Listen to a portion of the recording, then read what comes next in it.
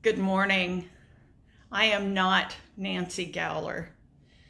Our pastor is on vacation, preparing to move to Kentucky, and I've volunteered to give this a whirl. I've really cherished the morning prayers, and so I thought it's a great habit to continue. So, good morning to you all again. I have looked outside. It's a typical Washington morning with overcast clouds with some patches of blue, so there's hope. So let's start together.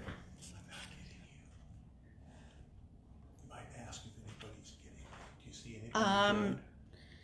Well, okay, Rick is asking me if anybody is seeing and hearing me. I see that Carrie's signed in and she's watching. I'm hoping that you can hear me. Maybe Carrie, you can make a comment. Can you hear me? Are you getting this?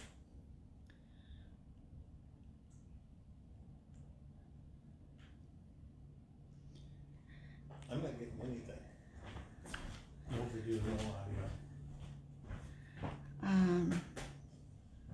Carrie says I can hear you, so I'm going to continue.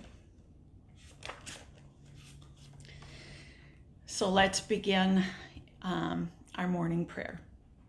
You are wrapped in light as with a garment, O God. You ride on the wings of the wind. Let's be still and be aware of the presence of the Holy within and all around.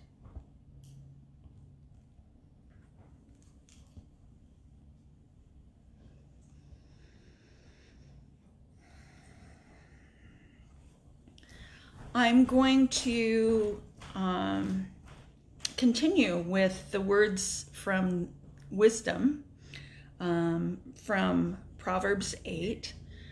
This is retelling by John Philip Newell. Wisdom calls to us from the crossroads of life. She raises her voice and says, "To you, O people, I call.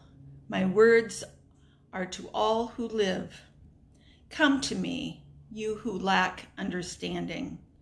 Hear, for I will speak gracious things, and from my lips will come what is true and right. Seek my teachings instead of silver, and my knowledge rather than gold, for wisdom is better than jewels, and everything else you desire does not compare with her. I, wisdom, will offer you awareness and strength of soul. I walk in the way of right relationships and along the paths of peace. I give knowledge and understanding to those who love me. God created me at the beginning of time, long before the creation of heaven and earth. When there were neither heights nor depths, I was brought forth. Before the mountains and hills were formed, I was there. When the moon and the sun were established, when the sea and earth were filled with creatures, I was beside God like a playful artist, and daily God delighted in me. I rejoice in the inhabited world. I love the human race. So now, my children, listen to me. Watch for me in the morning and wait for me at night. Hear my guidance and be wise. For those who find me find life, but those who lose me will lose their way.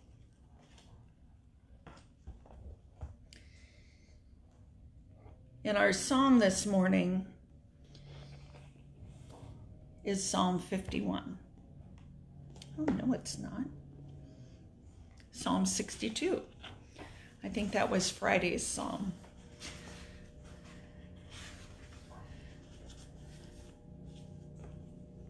Psalm 62. Only in God is my being quiet. From him is my rescue. Only he is my rock and my rescue. I shall not stumble at all. How long will you demolish a man, commit murder, each one of you, like a leaning wall, a shaky fence? Only from his high place they schemed to shake him. They took pleasure in lies. With their mouths they blessed and inwardly cursed. Only in God be quiet, my being, for from him is my hope. Only he is my rock and my rescue, my fortress. I shall not stumble. From God is my rescue and glory, my strength's rock and my shelter in God.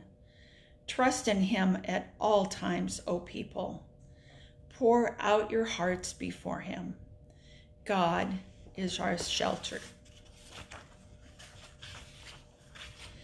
Only breath, humankind, the sons of man are alive. On the scales altogether, they weigh less than a breath. Do not trust in oppression, and of theft have no illusions. Though it bear fruit of wealth, set your heart not upon it.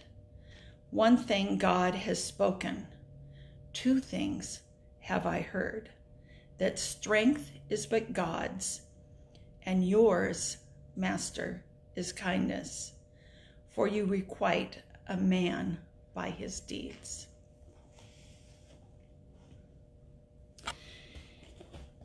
And we're missing the click-clack of toenails and the wag of a tail and the barks of Stony.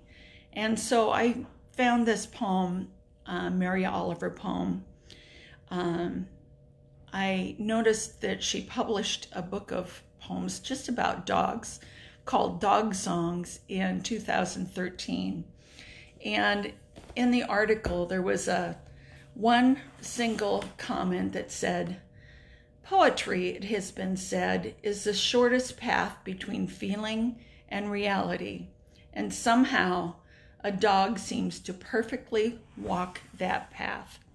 So this is Percy 9 from Mary Oliver. "Your friend is coming," I say to Percy, and name a name. And he runs to the door, his wide mouth in its laugh shape, and waves, since he has one, his tail. "Emerson, I am trying to live as you said we must, the examined life. But there are days I wish there was less in my head to examine, not to speak of the busy heart. How would it be to be Percy, I wonder, not thinking, not weighing anything, just running forward?" And that is Percy 9 from Mary Oliver. Let's reflect on our scripture, our psalm, and the poem today.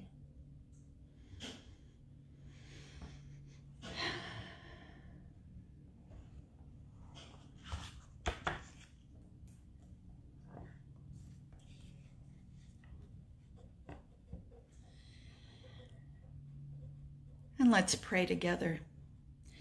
In the silence of our hearts or in spoken words, let us give thanks for the gift of this day and pray for the life of the world.